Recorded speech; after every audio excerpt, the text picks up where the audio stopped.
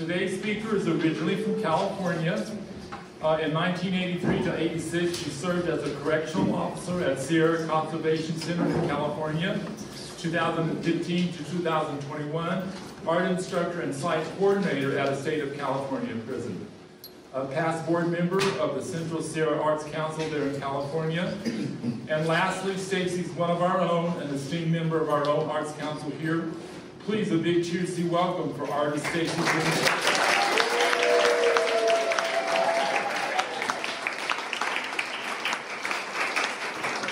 Thank you so much for being here. I really appreciate it. I feel the love, which is very important to me because, I know a lot of people here, which is wonderful, makes it so much easier. And thank you for coming on this beautiful Sunday afternoon with a little bit of wind out there. But anyway, I do want to say I'm super glad to be in TRC, and it's our life stories are very interesting. I'm just going to read this quick little bio, so it'll just make it easier, because some people don't quite understand abstract art. And my work comes from a very personal space. I usually definitely deal with my emotions and through my art. And so, so I'll just read this quickly and then we'll move on. I grew up in a military family, which enabled me to move around a lot. This included around the United States. I got to live in Portugal. I got to live in Iran. I actually graduated from Tehran American School in 1976. I'm very thankful for that opportunity to travel a lot. My parents would love to travel and go to museums, so I was very blessed. And this did have a major impact on my life, opening my eyes to different cultures and aesthetics. And I also worked at a California state prison, which is a totally opposite place to work than traveling around the world. And I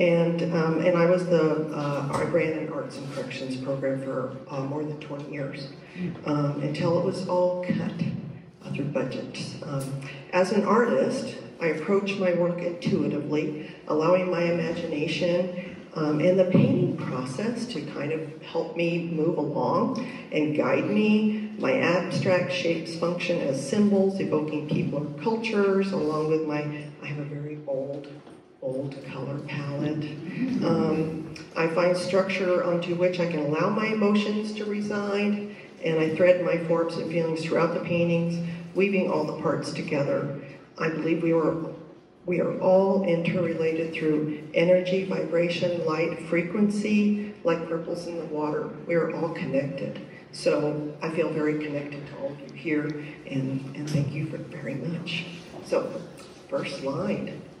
And I do want to thank the Sierra County Arts Council for sponsoring this, and also Rio Bravo. So I'm very grateful that they do this.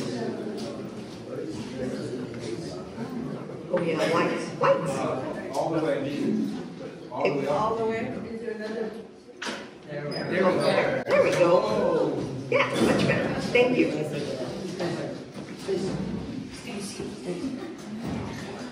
Oh, okay. Art is food for the soul. I really truly believe this. I went to Humboldt State University and I studied drawing, painting, printmaking, and papermaking. These are the artists that have, I would say, definitely inspired me. The pre-Raphaelites, Van Gogh, Francis Bacon. I was very lucky to see some of Hieronymus Bosch's work in Portugal. And also Louise Nevelson, who I got to meet in Iran. And this is a self-portrait I did at 18. And that was at Humboldt State. Next. And these are my creatures. And more. This is after living in Iran. I think I had some angst to let go. It was hard to be a teenager of a woman in Iran at the time. But it would be much worse now. I do have a story about the horse, just real briefly. When I lived in Portugal, I was 11 years old, and I started doing horseback riding lessons. And the stable I went, the lady who was British that was teaching us, she didn't own the place, but she just had her horses, for us to ride. Well, this other gentleman, two of them, had this gorgeous horse, and they were being horrendous to it. And they were whipping it, and the horse took off. It went over the corral, it jumped over a car, it jumped over the big, huge 6-foot fence and went running down the road. And that's what I remember. Just other kinds of angst. And then I got into, this is lithography, printmaking at Humboldt, and painting, printmaking. I went back and forth. It became much more tight because you're drawing on a piece of limestone. It's wonderful to draw on. Next. And this is a Prismacolor drawing. This is a lithographic color litho. Construction. Oh, and this is another little story. Arcata has some characters just like here. And there was this fellow that always wore purple, and he was, they called him the Purple Man. He put up a sign that saying that he was going to rent out a place. So, my prior partner, Sherman, and I went out to see it. We didn't even have a car at the time. And it was out. It was out in the woods. We had to borrow somebody's car. And when we got there, it was a 2x4 constructed building, all wrapped in plastic. There were no walls. And it was just like, oh, wow. So this is the glass house, or the plastic house. Just more, this is a watercolor. A watercolor and a monoprint. I just love doing monoprints. They're fun. Handmade paper and collage explorations while I was still at Humboldt State. It was a big thing back then in the late 70s, early 80s, paper making. And so I got into doing collage. This is somewhat on that same, it's a similar composition that was on the last couple slides ago.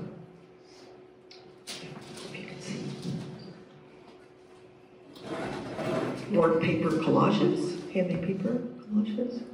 I like to cut up my prints. Next. And these were just handmade paper. They could be, and they're very interesting. They're fun. Lots of strain, pigmented paper. And then this one's called seepage. I was environmental. And this is just a detail.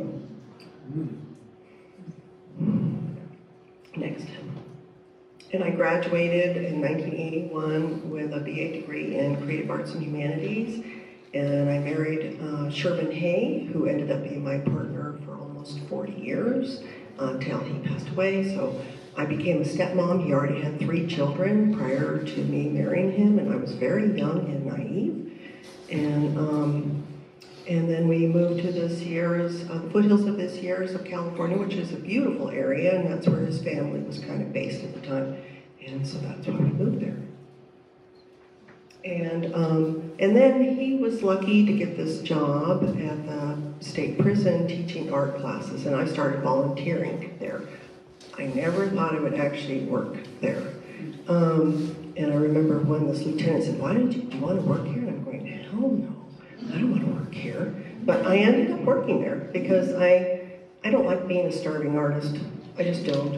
I like having a real income coming every month. I couldn't deal with it. I started reading a lot of romance novels. And that was a signal that I needed to have a real income and not being worried if I was going to be able to eat the next day. And so I did. I went and applied. Because of that, I went to the prison and I became a correctional officer for a couple of years. I know how to shoot a gun, and not that I, anyway, and spray pepper spray and whatever. And it was kind of a crazy time within the Department of Corrections at that time. It was expanding astronomically. When I first started in 1984, working as a correctional officer, there were only 12 prisons. When I retired in 2009, there were 35 massive prisons in California. We were locking up an incredible amount of people. And I had a job because of it, but it was kind of insane. Anyway, so I was very, very lucky to be the director of the arts program at Sierra Conservation Center, and it was called that because we also had 20 prisons that taught inmates how to be firefighters. And so it was the whole gamut. We had lots of different yards, 3 different yards, and I coordinated the program for all of them, and at the camps too. So next, monotype print. I did a lot of printing at the prison, and I will say it was very fun. We used to call it monomania because we would just get out the inks and we would print for days, and it was fabulous. Next, I keep going. Just abstracts, and I just really enjoyed doing them. Next, 2 feathers that flock together, or 2 birds that flock together, and then also Space, the Final Frontier. A lot of, I'm starting to use a lot of textures, probably more for being in the prison, looking like wire, being bound up.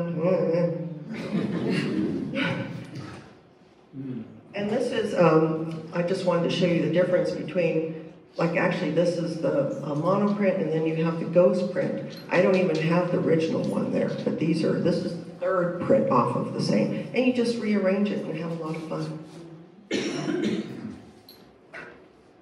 And this is the shadow nose and feather toss, just small monoprints. Next. This one is, California has a lot of droughts, so I was thinking I'm not so much of a, that was called rain dance. I was really wanting to just have some rain. When you're in a drought and you feel like if you sneeze you might have a fire, you just want rain. And this one is actually Twisted in Pain, the Prize, which is very sad because my middle stepson has been in prison almost his whole life. He had mental health issues. He was the worst of what the Department of Corrections could do at the time and the whole system. And he was sentenced as an adult, but he should never have been. And it's very sad. Yeah, and he's still in prison. So, anyway, next, just King and Queen, and so I did a variation on that because I loved riding horses, and so that's why I have the next pieces of my horses that and these are all monoprints where you cut out all the little, what are they called? I can't think of it right now. But you cut out lots of little things and stick them on, ink them up and go back and work on them too. That's what I like to do. Next. This is, of course, inspired by the prison. And also my prior husband, Sherman, he was a Vietnam veteran. And so I always felt that he talked about the monkey on his back, and that was part of it. And the prison cells are pretty small. Yeah. This is my friend, Violet, and this was her family portrait that I did for her. She was a co-worker at the prison, and she was lovely. And she had 2 kids. Yeah. Just more monoprints. It was a time I really didn't have the energy and time to do much painting. but I would like to. So monoprints were my way of expressing myself in a very fast, quick, easy way. More windows, more doors, more, I started getting into the windows to another realm. So slivers of hope. The first one is just a regular linoleum block. The second one is actually on handmade paper. I did a lot of printing on paper. This is wrapped, trapped, and unraveling. I will say I had 3 stepkids, my own 2 kids, my husband, working full-time in a prison. I'm spending more time with them than I am with my own family. It gets to you. And just more linoleum block. That one was in Afghanistan, the middle one. It was I was very lucky to go to Afghanistan and travel there a couple times. The women always, in the cities, always had to be covered. And all they had was a little crocheted area for their eyes to be able to see. Otherwise, they're covered up. A lot of hearts, broken hearts, yeah, and just dealing with life. And at the prison, there are a lot of broken hearts. It can be a very sad place to work. What they do and what's been done to them. So yeah, more hard things and spirals and out of control. I also did a lot of things at the prison. This would be, we did a lot of public art projects. I don't have very many. A lot of my things are on slides, and I've never had them digitalized. And so we had a lot of mosaic tiles we did for elementary schools. The guys loved doing that. We did a winter project for the Sonora City. We did 10 posters of Smokey the Bear and all fire. It was for the Department of Agriculture and Forestry, where they would go into local elementary schools and teach fire safety. And it's very interesting how everybody has a different Smokey the Bear, because some are really buff. For the guys that are doing, painting them, they're really buff, and then other ones are like really skinny and, maybe like a drug addict, Smokey, So it was very interesting. So yeah, anyway, well, the first 5 are just mosaics. This is our first one. It has a lot to be desired, but it went to Jamestown Elementary School. It's 5 by 9 feet. Next. This was at Soulsbyville. It was a falcon was their symbol for school, and also the same size. These are all 5 by 9. Dragon for Chinese Camp Elementary School. Chinese, actually in California, there were a lot of Chinese there. The Chinese campus actually had 5,000 people. Now it's maybe 100. And Mark Twain for Mark Twain Elementary. And then this is the cougar for Copperopolis Elementary. So those were just some of the things we did. And the next slide is about murals. We did a lot of panel murals, 4 by 8 feet, that we did for the visiting center. So at the prison, so that when families come, they were based on Aesop fables and other stories. This was a Native American story. And yeah, we did that to bring a little bit of life and color and something for the people to talk about in the visiting rooms. Next. Oh, yeah, that was the last one. And then I did some handmade books. I only have a few. They're all packed up. I have no idea where things are. I'm still packed. We haven't unpacked yet. And so I don't know where my other books are. And I have a lot more, but I don't have pictures of them. So yeah, these are just monoprints put into the covers. And we had wonderful people come in and teach. We had a lot of wonderful artists come in. We actually were able to pay them. We actually had a budget. This was, that one is a whole bound book of a whole bunch of monoprints and poetry that we got, that the incarcerated people did. And it's actually, there's a copy at the Library of Congress. So, And that was Beth Thieling teaching it, and also later on it was Heidi Farini. They were both wonderful bookbinders. And we sold a lot of them at events for raising money for child abuse prevention. So, next. I also did a little bit of ceramics. This is my rain dance again, but I did it in ceramics. And Bring on the Rain, and then a quail and feathers. Next. Yeah, I can't remember. Anyway, painting and painting. And these are some of the paintings. As you can tell, I was working at a prison. And there's a lot of tunnel vision. And this is, dancing, like a lot of issues going on. And I do love perspective. I really do love to work on perspective. And that's probably because maybe I'll be a 3D person someday. Wrapped, Faceless Angel. I really felt sometimes I had no voice, no hearing, we can only do so much. Wrapped and trapped.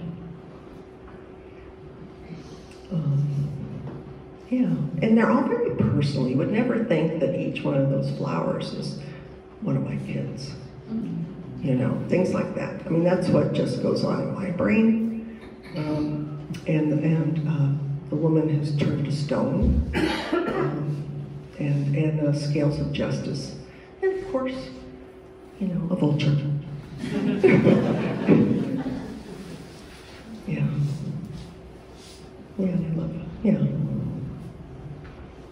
So these two last ones I had started before our program was totally cut. I mean, we had a fabulous program. We had music, and we had theater, and we had literary arts. We had poets coming in. We had lots of things. Well, that all got cut when we went to war in Iraq and the 2008 crash. All those things. I actually got my pink slip at the prison. And so I had started these two paintings, and then I couldn't finish them because I had to switch to being a correctional counselor, which you read a lot of negativity all day long, and you're actually a peace officer. You're trying to find out if this person is going to go to camp or not, or you're doing a board report to go to the governor's office. I mean, there's just a lot of analytical stuff that you have to do. And so I didn't finish these until after we were retired. So 7 years I did that so that I could get my retirement from the state of California. So after 26 years, and then my brain was full of crap. I mean, really, it was overwhelming, all the things you have to know to be. It's actually a 2-year probation period, because there's so much stuff you have to know. And so anyway, that's what my brain was full of. Keep next. And I also had made monoprints during that time that I wasn't necessarily happy with, the final product. So I ended up cutting them up. It was really great. And used them for my collages. My beetle series, I don't know, I heard that there was like 1 billion beetles in a square acre, or I don't know, it was some outrageous thing. So I got into doing beetles because they will out-survive all of us.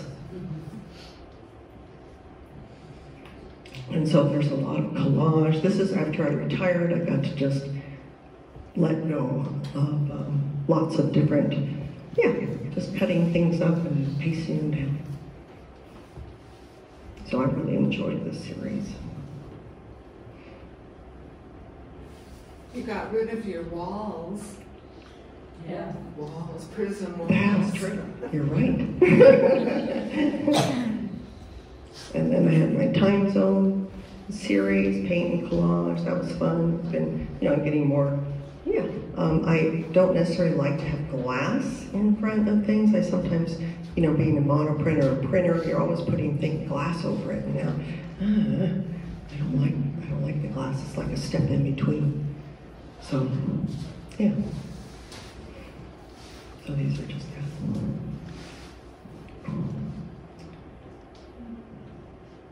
walk on water. I don't think I could do that. But I enjoy it. And this is how I'll start something, just sketching, bringing it out, and then I cut it out of a nice thick paper and use it in my monoprints. So this is like the first one's the first one, second one, and third one. So you can get like 3 out of a print. And you just rearrange it, and I go back and work on it with colored pencil or watercolor or acrylic.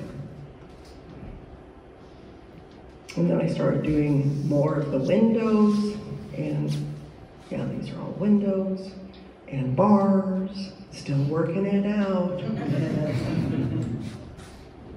And yeah, so these are, I kind of think of them as windows to another realm. I started getting into windows at the prison because they have lots of different kinds of windows, and usually now they're just all very, like 4 inches wide and maybe 6 feet long. But anyway, I morphed it. And because the prison is another realm, it's like its own universe. That's where yeah. And so I started using it in my artwork. It's another realm. And this was actually it took several years to do. I did a portrait. It's kind of me, but it's also that I survived working there. I felt that was really important. And if you looked at my sketch, there are lots of words, lots of things that were a lot of acronyms within the department, a lot of awful, you know, it was industrial, you know, they're all the military industrial complex, the prison industrial complex, you know, and all the things that go with that. Anyway, so besides that, I do wear my heart on my sleeve, a lot of broken hearts around. Hopefully they're getting mended. At the prison, I had a boa constrictor because it was always hard for me to take a deep breath. For whatever reason, it was hard. It's very constricting. The chameleon is it is because we all have to adapt to our environment, whatever that is, whether you're an officer or an incarcerated person or whatever. You have to adapt to in order to survive. And then all the windows and time. And I do have a butterfly because there is hope for change. And this is ripple effect. This is where I'm getting into cutting wood. I love doing that. And I want to go more in that direction of wood cutting and three-dimensional. And this is jazz notes. Jazz impressions. It's also three-dimensional. Had a lot of fun doing this one. And it's three-dimensional, you can see from the sides. I really have fun doing those. And this shows how the original sketch, and the next where I cut all the wood, and then I'm painting it, and yeah, putting it together, and there's the final product. And that's called jazz impressions or something. I get those two mixed up. But I love, and I find that painting is extremely meditative for me. It's really good for my soul. It really just, I get into the zone, and it's just wonderful. My husband started, you know, having definite decline in his health, and so I ended up having to be his caregiver, which is fine, and I wasn't able to do my three-dimensional pieces anymore. I mean, I had to do like smaller pieces, and I had to focus on, you know, focus on him. So, yeah. So these are just small paintings, monoprints, maybe working on things I have probably done before, but, you know, having fun trying to do. These are little small watercolors with acrylic too. And other ones, little windows.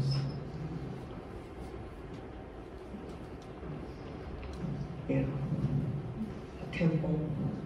My parents did a lot of traveling. This is my daughter. This is when my husband was in major decline, and I needed to work on something to get myself really not. I could work on it maybe an hour a day, maybe 2 at the most. Took me a long time to do. It was a picture I took of my daughter, and she was watching her dad die, and it was me, because everything I think as an artist that we do is a self-portrait in a little bit of a way. So it was my way of watching her and me watch him get sick and die. And so at the very end, I almost had finished it by the time he was passed. And I will show the little bird, that little fish on the bottom of the painting. I hadn't put it there yet.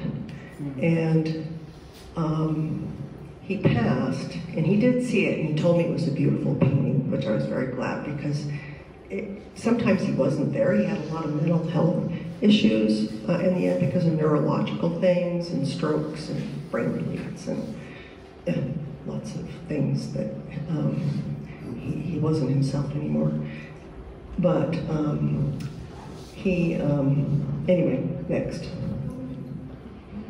And I did a portrait of him because I didn't want to remember him being sick. It is a death portrait because the owl is, in native cultures, is about passing, transitioning on. He did an incredible rock sculpture garden that I moved tons of rocks with him. And of course the window to another realm, because that's where he went off. And he loved birds, he loved his lizards in the garden, and he loved monarch butterflies. And he was a fabulous artist. I was very lucky. Yeah, so I didn't want to remember him as, oh, and then there is a badger, because nobody's perfect. Nobody's perfect. And yeah, that was his issue. And this was actually after he passed. Also, I just had done a monoprint. I went back and painted all these little things, because since he had such mental problems, that I thought, man, our brains are incredible. That they can be so resilient, but then there's a little thing that can happen that can totally send it off in another direction. So I was into the brain. And then I will show you a bunch of slides, well, about 10 of them, of his sculpture garden. And that's why I can't sell my house in Sonora, because I don't want somebody to come in there and bulldoze it. It was his respite place. It was his place to not be focused on the war or all the things that go on in the paint. He had to focus moving rocks and making sure he didn't smash his hand or his feet. So it was his happy place. And this was the last 12 years, or 13 years of his life. Plus, he also had made sculptures that he embedded in here. They're built in. So next. And I did move tons of rocks. And so this is in our house in Sonora. I'm renting out the top floor, and Otto and family can go to the downstairs so we can check it out. So I helped do a lot of it. I mean, I did all the forms for those steps and helped him mix up cement and concrete and move a lot of stuff. So, yeah.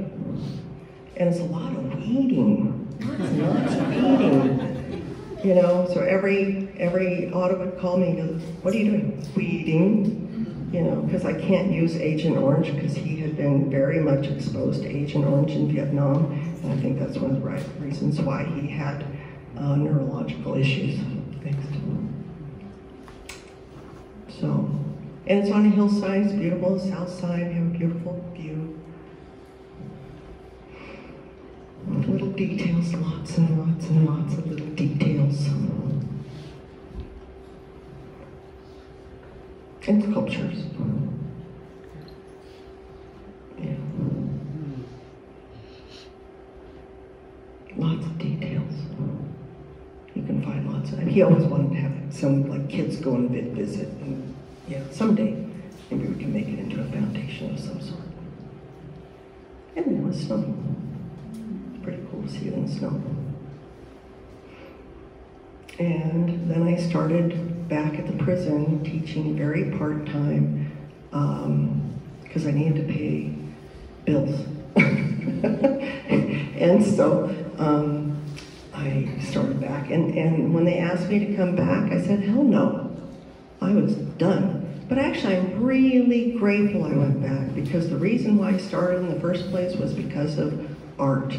It changes people. It changes their perspective. It changes their lives. It changes so that they don't have all the gang issues. Arts and Corrections was a sanctuary on the yard. When they came in, they didn't have their gang problems. When they left, they had to. It was, but while they're in there, and I've seen it, it actually happened where it changed the whole yard. It can be where they talk about rocking and rolling. It's not dancing, it's killing each other. And that would stop because of the Arts and Corrections programs had such a big impact on people getting along with each other worldwide. You know, so we need more arts programs and more funding for it. So, yeah. So, but my supervisor was a jerk. and you don't want to get on my bad side, because I'll do something like that of your portrait. He was terrible. He lied. He was terrible. So you know how you have things going on in your brain around and around and around, and you're all uptight? Then I did that. Yeah, it really helps. So, and then Ottawa, I had a show of my work and my prior husband's work at Multicultural Art Center a couple of years after he had passed away, and that's where I met Otto. So Otto and I got together, and next. and we've been together for almost 5 years, and it's pretty sweet, and I feel very grateful. But these are just little watercolor things, because we were going back and forth to New Mexico and Arizona. He was showing me the Southwest.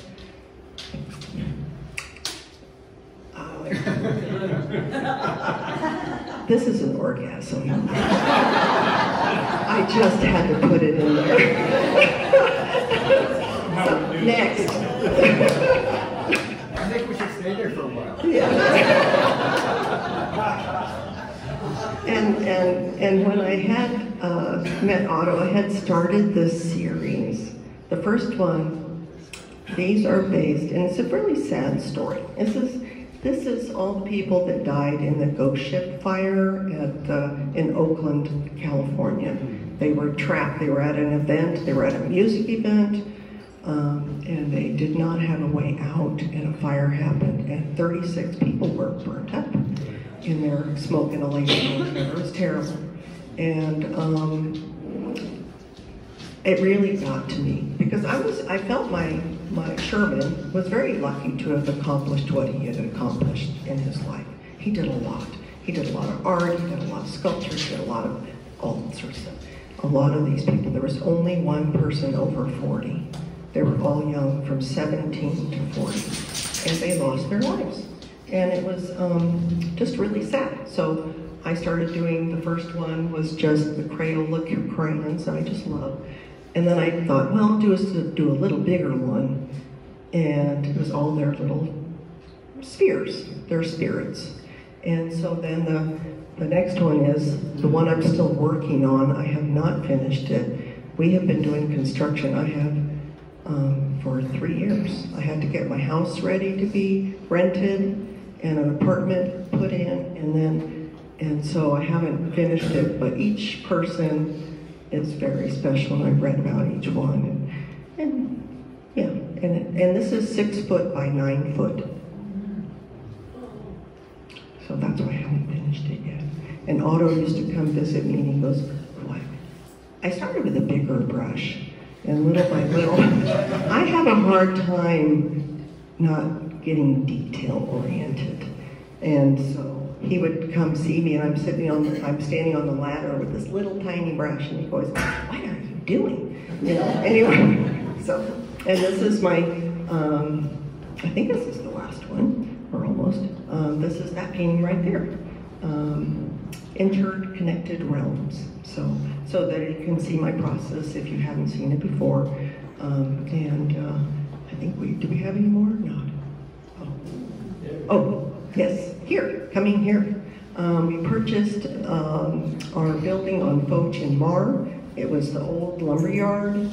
And like I said, I prepared my house for renting. I can't let it go because it is a legacy. And even though it would be really nice to be able to have that money if I sold it to work on the building. And then we moved here. I moved here. Otto was here right here before I was. And I moved here in 2022. And thank you for this lovely, wonderful community. I love it. This area reminds me of Tehran, Iran. And high desert, you know, and so as a military brat, I did move around a lot. It's hard to find roots, but Sonora was my roots for a long time, and now Truth or Consequences. So thank you so much for coming.